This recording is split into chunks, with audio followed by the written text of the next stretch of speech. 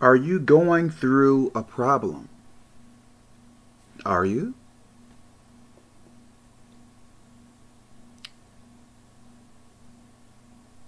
Does contemplating on a problem often make things easier? Have you tried that? If you have, does contemplating on a problem make things easier? I believe for myself, if I contemplate on something negative often, I believe it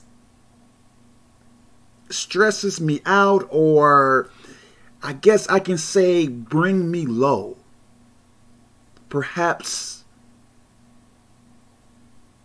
it may depress me or something like that. Does it do the same to you? Maybe so. Try this. Instead of contemplating on a problem or something like that,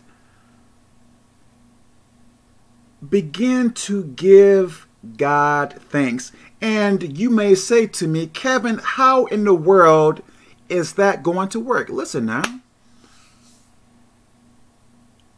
You may be crying. You may be emotionally hurt. Raise your hands up and give God thanks. And you may say, Kevin, how would I do that? Okay, here we go. Thank you, Jesus. Thank you for everything you have done in my life.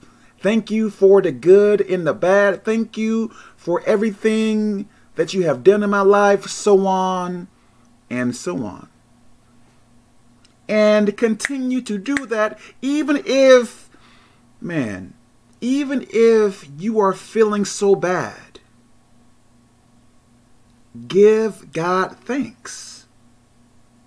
Thank Him for the good and thank Him for the bad.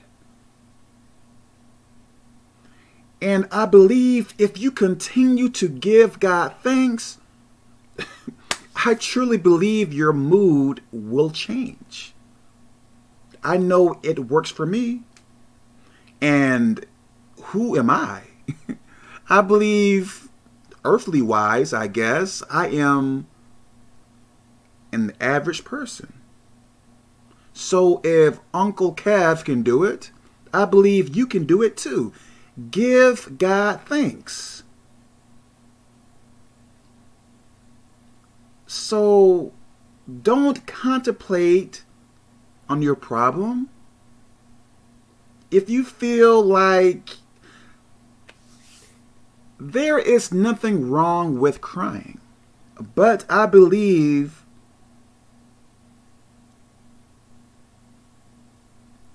there is nothing wrong with crying, but I believe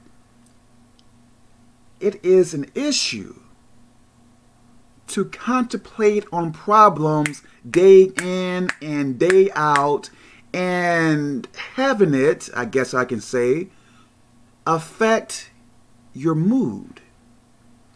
Give God thanks. And you may think that I may not have much problems. I believe you would be surprised. So let me stop here. God bless you.